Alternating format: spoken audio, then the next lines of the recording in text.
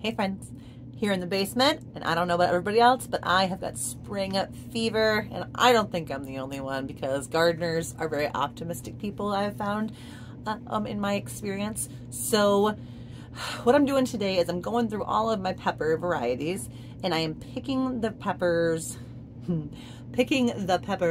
that I'm going to grow this year by variety. Now, I'm going to start peppers probably next week. I'm going to do one more week without doing peppers. And what I'm going to do in this next week while I'm waiting is first I'm going to go through all of my cold hardy things, all of my flowers, all the things. I want to make sure that I have all those herbs and all those things done first. And then I'm going to make sure all the things that I already have planted are in big enough pots so they're organized so that pretty much everybody's okay and I can put all my focus on my peppers. But first to do that, I need to make my pepper to-do list. And I grow peppers for myself, for a couple of family members, and then I do sell some if I have any left over in the spring. So I need to make a list of first, how many hot and sweet peppers I need, and second, which varieties I want to do. So I'm going to start getting going, and I'm going to take you through my process here as I figure out what to plant a week from now. Okay, I went through all my pepper seeds by myself because that would just have been embarrassing for both of us to look at how many seeds I have that I do not need. I have a glut of pepper seeds. And I've decided these are the ones I'm going to plant. Now I have to figure out how many I'm going to do. So I'm going to take a sheet of paper and make myself a pretty little grid. Zoop, and I'm going to go sweet and hot.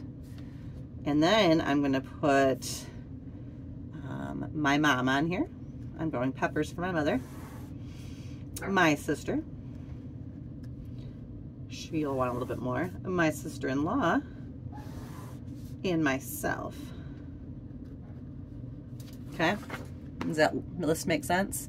Okay, and then I'm going to put it in with the things they told me that they want, add in what I want, and then I'll know about how many peppers to start, sweet and hot. So my mother, all she wants are 4 red bell peppers.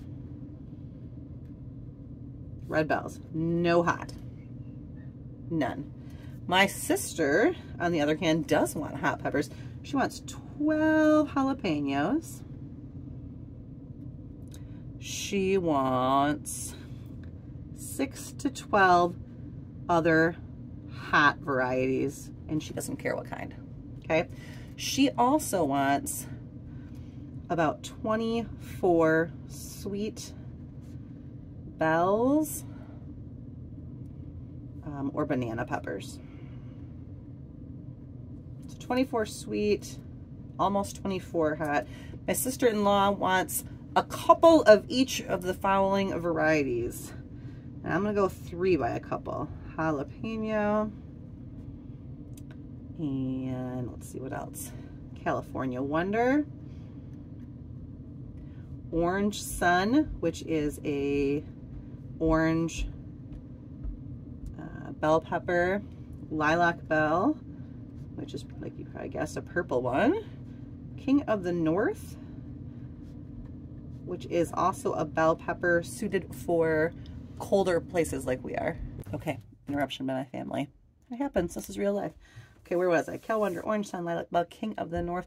Should also like banana and shishitos.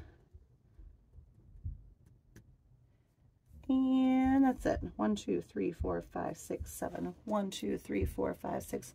So she wants 3 of each of those.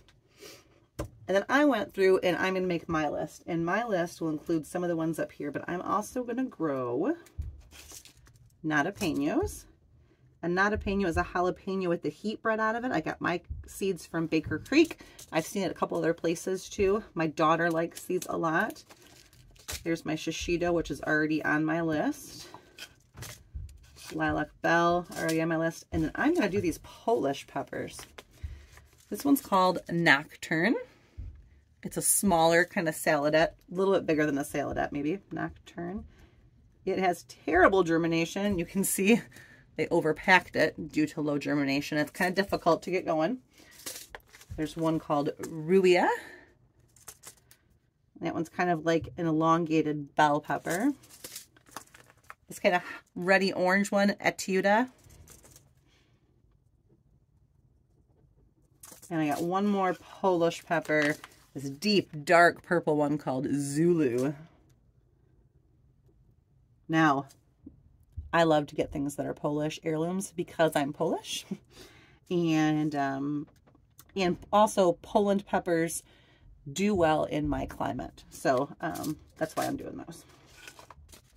I am also going to do a couple that I got from Tomato Growers Supply Company. This is called a Carmen Hybrid. And I'm going to be really honest with you. I don't remember why I'm going to do this one. Because I look through so many seed catalogs and look at so many things online, and somewhere, somebody must have said this was a good one to try. 6 inches long, 2.5 inches wide shoulders, tapering to point. Looks like it's a very good one for roasting or grilling or stuffed. And for some reason, I thought I wanted to try it. So this year, I'm trying it. I'm also doing the same thing with this purple Marconi. Purple Marconi. And one more Gypsy Hybrid. Now, I do remember this one. It's about 3 to 5 inches. I thought this would be a really good snacking pepper for the kids and for Brent packing his lunches. So we're going to try that one. I'm going to do cayennes to make cayenne powder. Tabascos for hot sauce. Poblanos, which I'll use in chili powder. I'm going to try pepperoncinis this year. I've never done them before. My husband likes them, so we're going to kind of see what we think. I'm probably going to try and pickle them. Pepperoncini. And then these two are from Haas Tools. They are hybrids, and they've got a line of these, the Mama Mia Rosa pepper and the Mama Mia yellow pepper. And I want to try both of them because it looks like a really good roasting pepper. So we're going to try these guys today. Not today, this year. The Rosa and the Giallo. Okay. That is just extra jalapeno seeds. Banana. If I grew one pepper, it's the banana pepper. This one's the Lola banana from Haas. I also have, let's see here. I also have a pack I saved myself. They're 2 years old, so I have to check the germination and see how they go. But we're going to do those. Banana. And then I'm going to do this one. I did this one last year for the first time. It's called Pippin's Golden Honey. This was a great one to can whole and use for like charcuterie boards or snacking stuff later on. It's got a good size, and they have the prettiest colors. It's a good one to put in lunch boxes too. Pippin's. And then I got a couple little guys in here too.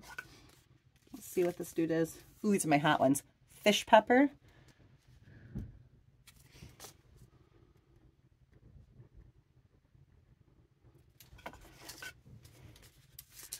And this one is Sugar Rush Peach.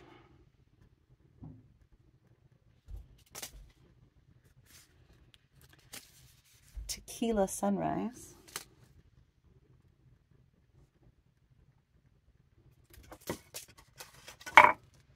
And these ones are a sweet one called Jimmy Nardello. I saw these were very good. I saw them on the Roots and Refuge garden. I bought them. They didn't work for me last year. They didn't germinate good, or they just didn't come up well. I'm going to try them one more time.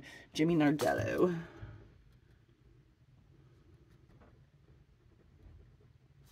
So those are all my varieties. Next thing I got to do is think about how many plants I personally want. This might take me a minute. I'll be back. Okay, now I'll take you through my thought process. You didn't want to watch that. It was kind of ugly. Let's just say this is not the first paper. I had to throw that one away. So the space I have in my garden for peppers is I have a 30-foot long side garden in the ground. And I'm going to do a 30-foot row of peppers, a double row. I have found my peppers do better planted in pairs. Some people call this, say peppers like to hold hands. I think a pepper does better when it's got a friend. So I like to give them another friend. They grow side by side. not super close, a couple inches, but long enough that their branches intertwine just a little bit and they kind of give each other some support. No more than 2, but that's what I do. So I'm gonna have 20 pairs in this 30-foot row. I put my peppers about a foot apart, a foot to 18 inches. So I can comfortably get about 20 pairs in there. When I'm planting, if that looks a little too tight, I'll just move some out a little bit, but that's what I'm gonna plan with. In the backyard, I have got a 16-foot raised bed that I am going to do a double row as well in the 16-foot row bed. And I'm only going to do 8 pairs because I'm giving myself a little more room, because in this bed, I have a little bit of asparagus on the end over here, and I have a patch of green onion right over here. So I'm going to just do 8 pairs on this side. And then I have got some pots on my porch that I'm going to do. So first thing I did is decide what I'm going to put where. So I've decided that I'm going to take this pepperoncini plant that I am trying new for the first year and put it in pots. I think it gives it its best chance of success in the winter climate that I'm in, because as it gets warmer, the pot heats the soil and peppers like it hot. So I'm going to want 2 or 3 pepperoncinis to put in a pot, maybe 2 pots. In this raised bed back here, these 8 pairs, I've decided that I am going to do these peppers because I know this bed performs well. It's got very good soil in it. It's a raised bed. It's one of my very first raised beds. The soil has been cultivated and composted over and over again. So I know this is the best chance of success for my peppers. So these are the ones I want to make sure we do well with. Banana, because that's my family's favorite pepper to munch on. Shishitos, because we grew those last year and loved cooking them. Jalapenos and jalapenos. And what I'm going to do is put those on either end. So I'm telling my daughter, you can eat these ones, but if you eat those ones, you're in for a surprise.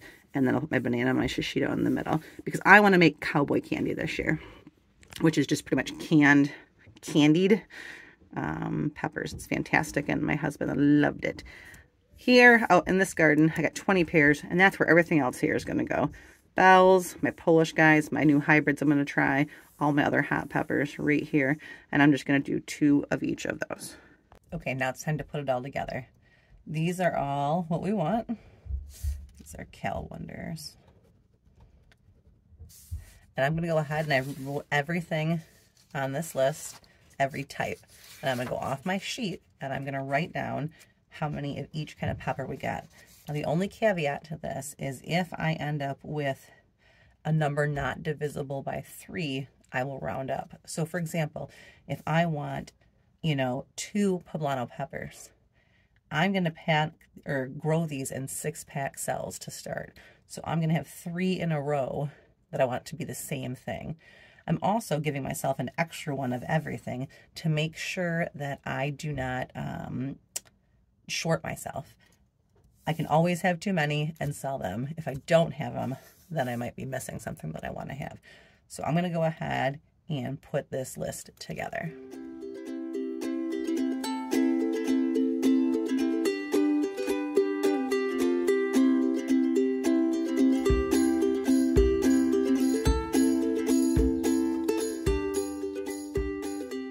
Okay, so here's my final list. As you can see, I ended up, can you see? I ended up with 5 cayenne. So I'm going to do 6 cayenne. 2 Tabasco, I'm going to do 3. And I'm going to keep upping this until I get all the way down at the end here and figure out how many I'm going to need. And then this is what I am going to plant come next week when it's time to do peppers. All right, I hope that made sense and it wasn't too much confusion. Pretty much I'm just making lists of lists of lists until I end up with a master list, so that when I go to plant these, because this is a lot of peppers, when I go to plant these, I want to have as much time as I can just grabbing the seeds and putting them into soil and not trying to figure it out on the go. Being organized ahead of time is always a better way to go. All right, here's the peppers.